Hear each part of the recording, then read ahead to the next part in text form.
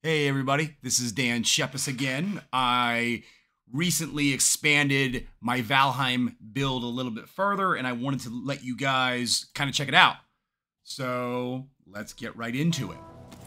So I don't have an official name for this by any means. This is just kind of another entrance to Paradise Peak. As you can see, I went kind of nutty with the ballistas. I already have about 50 and this adds another 10 or 11. Actually, I lied. It's like 14 or 15 or 16, something like that. But here's the entrance. I made it kind of wonky and crazy, as I always do.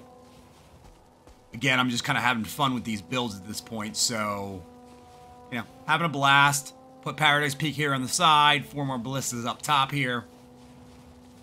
Let's go inside the actual building. So, left side here, got a Raven Throne. 2 cooking stations to the right here. Also, I made kind of a custom shelf for some potions, which is cool. I've never done that. I've seen it done before. Also, I made kind of a custom pantry. So, put some food on stands there. It looks all pretty and organized. A lot of core wood used, as you've seen in my other build videos. I have 2 weapon stands with some Eider armor. It looks really good. And a Fenring hood.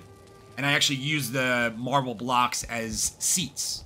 And as always, dwarven lights, banners. I added some, poison resistance mead and some chests.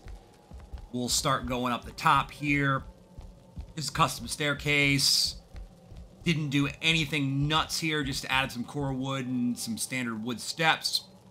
This you've already seen before if you've seen my other videos. And just FYI, we're going to kind of now walk to what I call the Peak Teleporter. And essentially that's just a building that you can kind of go to different places in the property going through a portal. So you've seen all this before, but I am going to do a full video of the entire Paradise Peak once I do some more work. So that is in the works. So again, if you see my other videos, you've seen this. We'll go to the right here. So here is my Peak Teleporter. Also nuts, whole bunch of ballistas.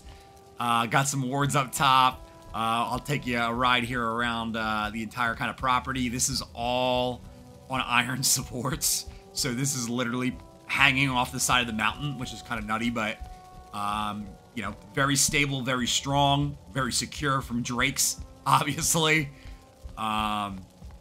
This is the first time I've used this kind of hexagonal door here. But as you can see here, I have just different portals to different places in the property. I might add another one, but I'll go right to the Shepis residence just so you can kind of see it. And boom, it takes me right home in the comfort of my own residence just by teleporting. And that is it for today's video.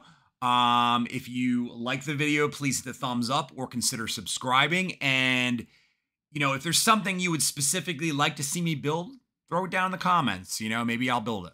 So anyhow, have a great rest of your night, and I appreciate you watching. Thank you. Bye-bye.